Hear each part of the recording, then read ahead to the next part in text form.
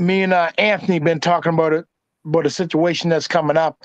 The challenge for the I think the IBF.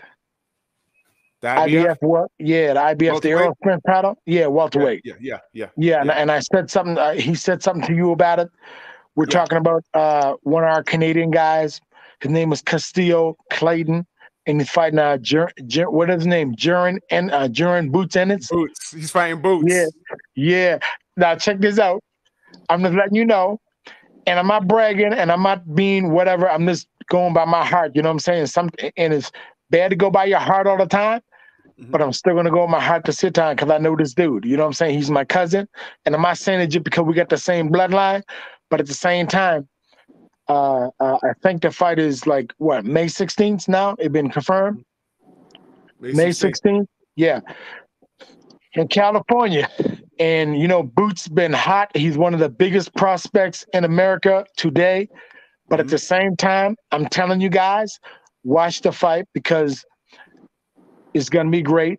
And Custio is one of our great Canadian fighters that if anybody can pull up the victory, I'm telling you, I know a lot of people are sleeping on the fight, saying that Boots is going to walk by, but I'm telling you,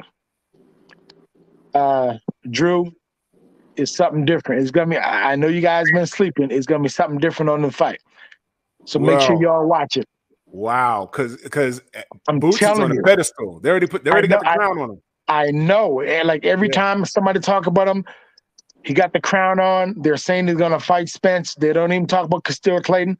But I'm telling you, when you see the fight, you're gonna say, why didn't they mention this guy? You know what I'm saying? So I'm telling you, he's mega talented, mega skillful. He's the truth. So when you see him fight, you guys, everybody's gonna be super surprised. I'm telling you. You're calling Custio Clayton over Boots Ennis. You're calling it right now. I got to. Who's laughing? Who's laughing? You're laughing, right? Okay. No, you didn't know. All I'm saying is he's in Cali. I'm going to see that. Okay. And you know what? The fact that you said this here, yes, it means a lot. If it comes to fruition, this is historic. What you're saying right now, because like I said, Boots already got the crown on. They already got it on him. Yeah. Wow. And you know, I'm hoping that night the judges aren't gonna, and I'm not making no excuses, but I hope the judges make the right decision. When the end of the fight come up, I feel that his hand should be raised. And if it's the right proper judgment, he's gonna be victorious. So that's all I'm saying. That's a big statement, yo.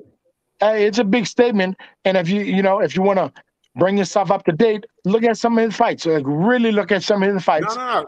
Custio's he's a patient guy. He's a very patient guy. Well, and he's gonna be patient here too. I mean, don't forget now, Thomas Hearns versus Sugar Ray Leonard. You see how patient Ray Leonard was until the 6th round. It took him 6 rounds to finally win a round. You know what I'm saying? Yeah. So patience and skill is a virtue here. And Custio Clayton has mega skills. And he's very patient and very smart. And he's the type of fighter that knows not to take a lot of punishment. You know what I'm saying? So just look at the fight. That's all I'm saying. You know, I'm not trying to be a promoter, but I'm just saying y'all got to look at this fight.